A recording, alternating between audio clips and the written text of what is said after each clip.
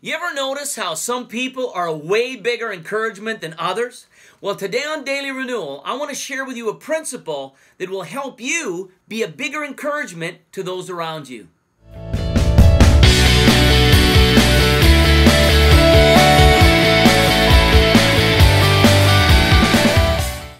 Hello everybody, this is Pastor Lyle and welcome to Daily Renewal. You know, in this day and age, there's so many people, it seems, that are very discouraged. And often you'll run into people that either bring you more discouragement, or there's the odd one who just seems to, when you're around them, they're encouraging. They have an encouraging word, or just being around them lifts you up. And, you know, I think that some of the keys in life is for us to be able to be the kind of person, if we've got Jesus in our life, we should automatically speak words that bring encouragement because, you know, God's done a work in our life. That being the case, though, I wanted to talk a little bit today about a real key principle that we saw working in Apostle Paul's life that I think if we focus on, will help us be an encouragement to those around us. The Bible says in Matthew 5, starting in verse 14, it says, "You are the light of the world. A city that is set on a hill cannot be hidden. Nor do they light a lamp and put it under a basket, but on a lampstand, and it gives light to all who are in the house. Let your light so shine before men, that they may see your good works and glorify your Father in heaven." So we have to understand that it's a big deal to God how we represent Him, how we shine the light of God into other people's lives. And one of the ways to do that is to fight off a lot of the discouragements in this world, and we do that by bringing encouragement. And the key, if we're going to really truly bring long-lasting encouragement to people's lives, is by having a transformed life ourselves.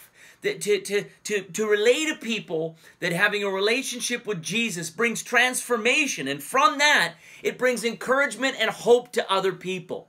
So the first thing we have to establish is that we are people that should be an encouragement to everyone. So I want to take a look today at Apostle Paul addressing the church in Thessalonica. Now, the church in Thessalonica, I'll give you a little bit of a background. Like a lot of the churches that Paul had begun, he set forth the plan of salvation, and he started a church there. And the people, as they began to follow, Paul would leave to go to other places, and other people would come in behind and try to undermine Paul's message, or even undermine Paul. And if you undermine Paul, you undermine his message. And so Paul is writing this letter to them, and we're going to go through this a lot during the week. But I want to start off by showing you a principle of encouragement that I think is a major key that we can use in encouraging other people. And we see this in chapter 1, starting in verse 2. And this is what he says. He says, "We give thanks to God always for you all, making mention of you in our prayers, remembering without ceasing your work of faith, your labor of love, and patience of hope in our Lord Jesus Christ in the sight of our God and Father." So we see here, the first thing, obviously, is that Paul starts off his letter with an encouragement. This church was going through, they were going through a lot of confusion because people were trying to, as I mentioned a few minutes ago, that people were trying to confuse the message on whether you should even trust Paul. But as a result of them actually trusting Paul, they were going through persecution. There was many things coming against them. And so they needed encouragement, just like all of us need encouragement. Well, Paul, the first thing he does at the very beginning of this letter is he decides that he wants to encourage them. So for us, encouraging people, especially in this day and age, is vital. You may think that everything's going good with people around you. There's a lot of times where people, it looks like things are going great, but everybody can use encouragement. And all through the scripture, we see that the believers in Jesus Christ were quick to encourage one another. But that being the case, I think we all know that we all benefited from encouragement. But Paul takes this a step further, and this is the principle that I want to show you. that if you really want to be an encouragement to somebody, there's something you need to realize. And I'm going to tell you a little bit of a story. You know, when I was a kid, when we used to celebrate Christmas when I was a kid, we had this tradition. And the tradition was that we would buy a box of chocolates and we would wrap it up. And if somebody ended up coming by that we weren't expecting, we would give them this gift of a box of chocolates. Now, you know, for me as a kid, when I look at it, there was certain things that I wanted, and every time, and I think this tradition was something that a lot of people did. You know, you had somebody unexpectedly show up, you give them a gift, and you open it up and say, oh, it's a box of chocolates. But as a kid, I used to look at this box of chocolates as being kind of nobody really thought about this kind of prize. You know, you always enjoyed the box of chocolates, but there was something about it that just kind of made you feel like you were second rate. Like nobody really thought about you. You know, you were an afterthought, and that's why you got this. And, you know, I think that what Paul is showing us here, that if you really want to encourage somebody, don't treat them like a second-rate box of chocolates. What does that mean? Well, if you want to really encourage somebody, you need to invest the time. And it's the same with giving gifts. You know, I'll use the same example. There's many times that when I give somebody a gift of some kind, the most fulfilling thing for me is when they open a gift and they look at me and they go, how did you know? How did you know this is exactly what I wanted? I mean, I've never told anybody. I've never really expounded this to anybody to know, but how did you know this is exactly what I wanted?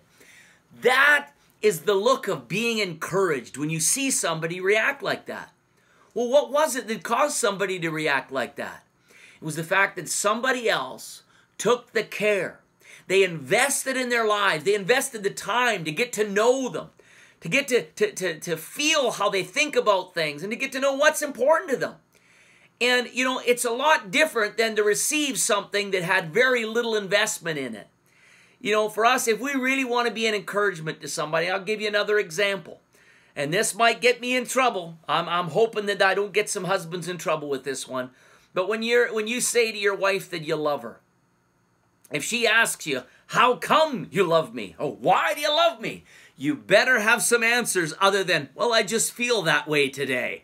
No, ask yourself, in some of the things of people that you're trying to encourage, whether it's through giving a gift or telling somebody that you love them, is it just mere words? Is it a second-rate box of chocolates you're giving them? Or is there some real thought put into this? Because if there is some real thought into your relationships with other people, and when you go to encourage them, and like Paul here, this is what he says. I mean, look at this. He doesn't just say, I give thanks for you guys. He said, you know, I give thanks for you guys. Well, why are you thankful for us? Well, I'm just thankful. No, Paul goes further, and he shows them. He says, you know what, you guys? I am thankful for you. And I'll tell you why. I'm thankful to God for you always. And he says, because I'm remembering your work of faith. I'm remembering your labor of love. And I'm remembering your patience of hope in our Lord Jesus Christ in the sight of our God and Father. These were all things that were really important to Paul, that he taught them. And now he's relaying back to them. He says, you know what? I'm thankful because he's showing them right now. I'm thankful that you not only heard what I said, but you picked it up and you're making it a part of who you are. And I can tell that it's important to you. So I want you to know that I am encouraging you. And here's why. And I'm letting you know that by encouraging you, I'm encouraging you because you're also an encouragement to me. And tomorrow I'm going to talk a little bit more about that. But for today, I hope you got something out of that today. You know, the idea of being a better encourager starts with you really caring. When somebody knows that you care, that is the biggest encouragement that you can ever give another person. It's not about what you give, but when you do care, it's amazing how you will be able to observe things that really are important in a person's life. Well, I hope you got something out of that today. If you did, I want to encourage you to subscribe to our channel. Hit the like button below. And you can also like us on Facebook, Instagram, and Twitter. Also, we just want to encourage you, if you are in the Kamloops area, feel free to drop by River City Church. We would love to have you, especially if you don't have a local church. So having said that, God bless you and have a great day.